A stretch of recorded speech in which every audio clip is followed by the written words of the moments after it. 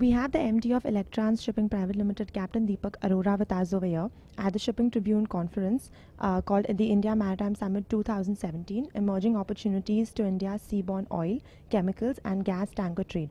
Captain Deepak Arora, we would like to ask you a couple of questions in terms of what you've spoken at the conference today. The first question is, what are the most suitable technologies for the ship owners to increase seaborne oil tanker trade in India today? As far as the technologies are concerned, there are no specific technologies which will enhance the seaborne trade, but definitely as we going forward, modern tanker fleet is the need of the hour.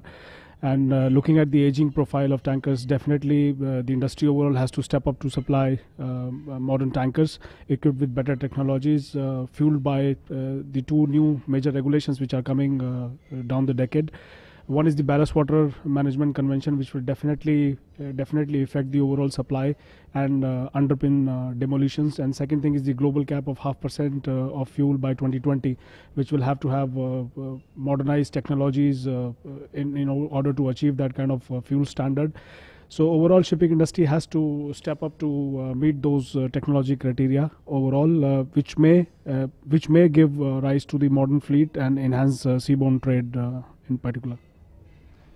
Sure. What is your opinion about the global perspective on seaborne oil tanker trade?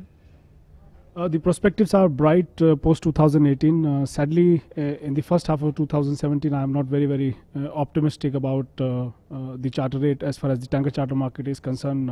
Basically, owing to the fleet increments in terms of shipbuilding rising to some of the sectors are going up to 6 to 7%, such as Suezmax.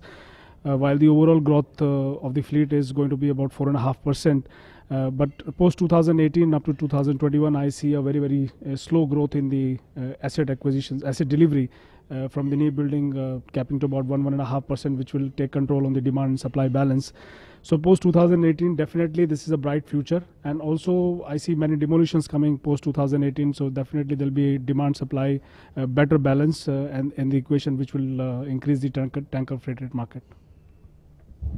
What advice would you give to the youth today who is interested in pursuing an active career in the shipping industry? Thanks, Tasina, for asking that question. India being one of the most important and underpinned economy at the moment, and people are watching us. I see that seafaring is a great profession based out of India. India is making his presence across the maritime nations quite well.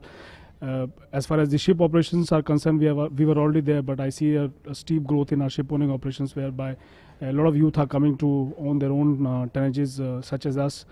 We are stepping up our ship owning program, and you see that there is a lot of growth in that sector for as far as India and our GDP is concerned, which is speculated at 7.5% plus. So it's a bright future for young seafarers who want to join ship operations, not only on seaside but also ashore, where I see a lot of demand for talented professionals. Thank you so much for your time, Captain Deepak.